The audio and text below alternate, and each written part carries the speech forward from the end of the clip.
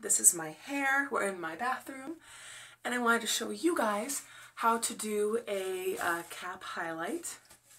Today it'll kind of be like a low light because usually with henna I add little tones of red in my hair, and henna after about 2 or 3 months the color usually goes away because it is very temporary. It is more of a demi-permanent color. But as you can see, my hair is kind of naturally kind of red, but the ends are a little more. So what I'm going to do is I'm going to use henna and color it red again. And because with henna you can't use metal, it's like a rule, you can't use a metal spoon.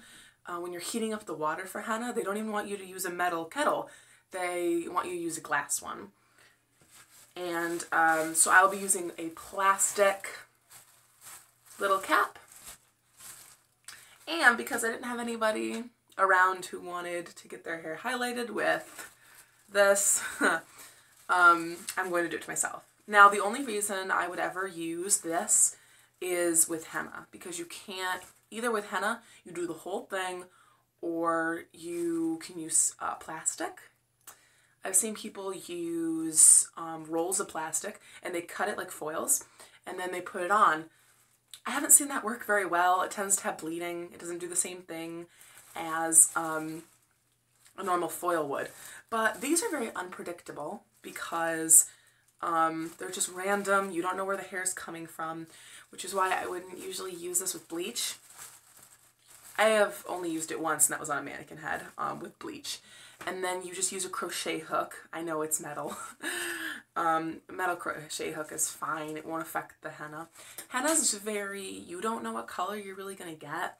If henna says red, you don't know what red you're going to get. Like for my hair, I usually get a kind of auburn red. I never really get a hot red. But I know my friend, when she colors her hair with the exact same henna, she gets hot red. Crazy, like a beautiful hot red. And then when my other friend colors her hair with the same, it turns into burgundy. It doesn't really matter. So we're gonna put it on their head. So first I'm going to take a brush, comb my hair back.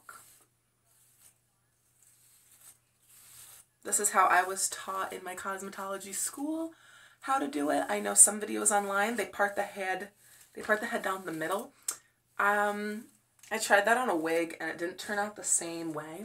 So then you want to make sure the hair is back. I'm going to put the cap on, and you can just buy these online. They're not expensive.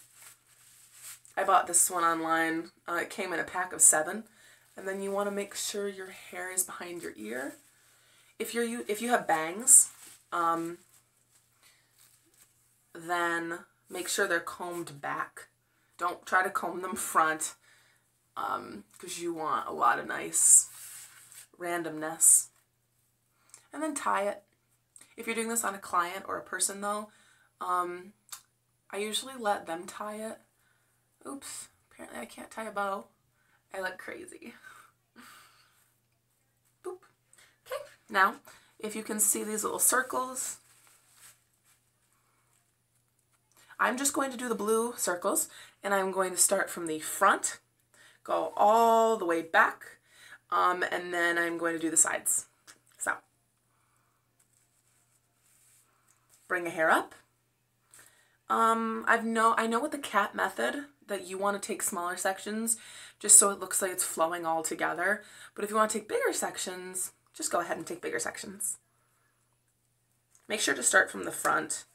Because if you go from the back, because I've done this like 7 times, if I go from the back, I accidentally rip out hairs from the front. So it's just easier to go all the way back.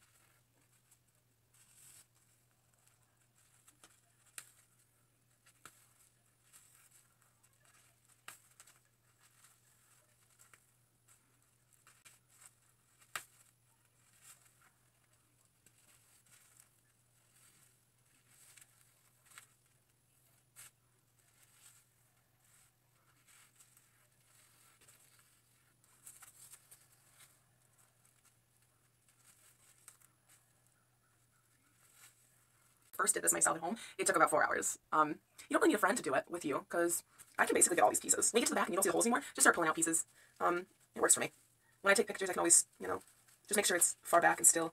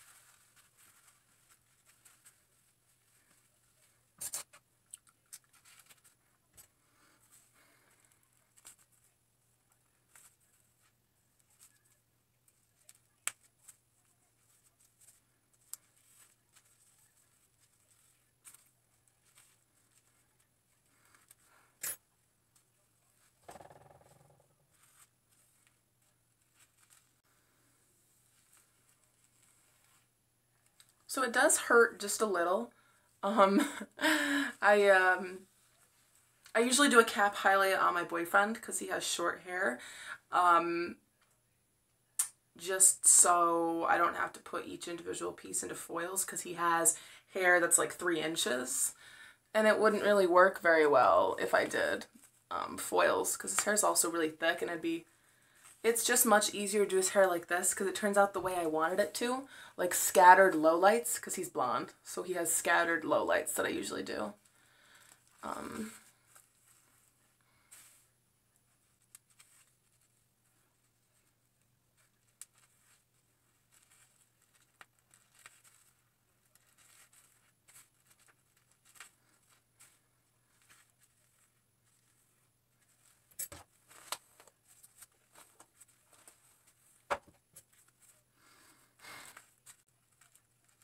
For just my hair, I would rather use henna because I have really curly hair and I don't really like all the damage that hair color does, because when I would hair color my hair red, my curly hair wouldn't curl correctly. So the henna just works for me, but you can always use just a color from the store.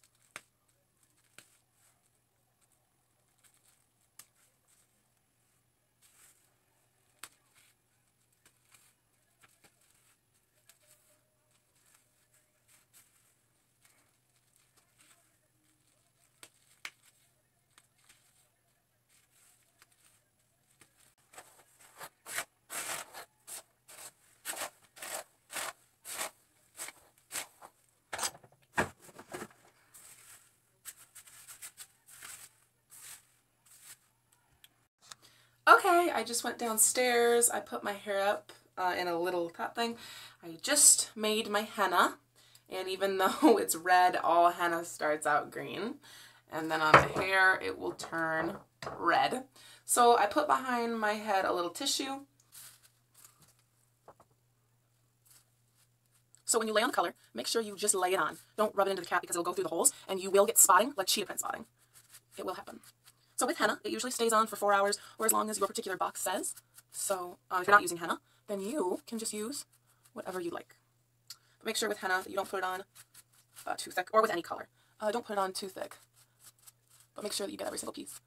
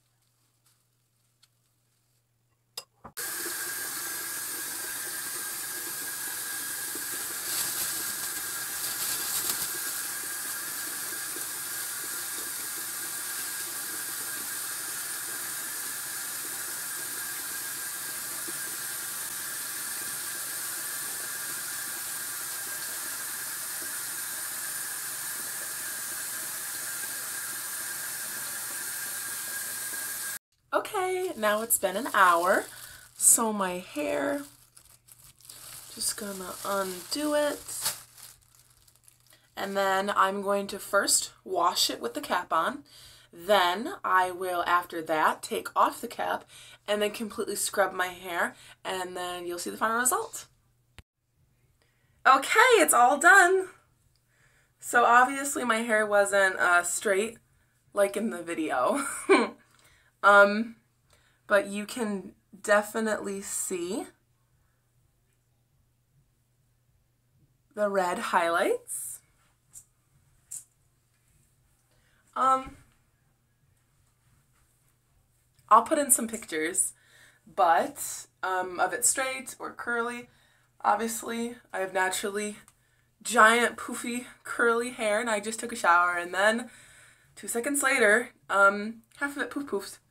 So let me try to break it into certain areas so you can see. Now with henna, in about 4 days, it'll be the brightest it can be. So